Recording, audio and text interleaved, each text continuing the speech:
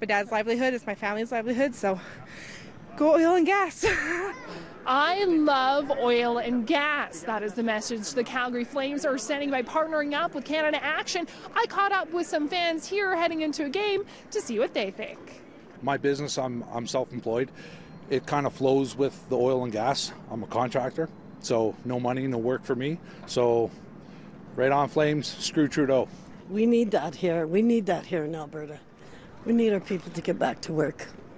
It's going to help support us for our economy, and like that's what I do is oil and gas. So, and it's a big welding shop, so it's going to help out big time for us. I'm from Rocky, where one of the rallies were, so it definitely is going to hit home for us anyway. So what are the Flames hoping to accomplish?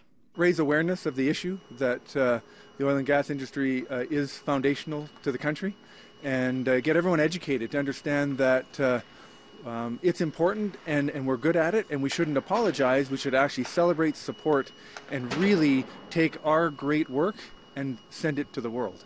Canada Action appreciates the support. We've been doing a lot of rallies, and we've been really building support for the energy sector, and I just really can't thank the Flames enough.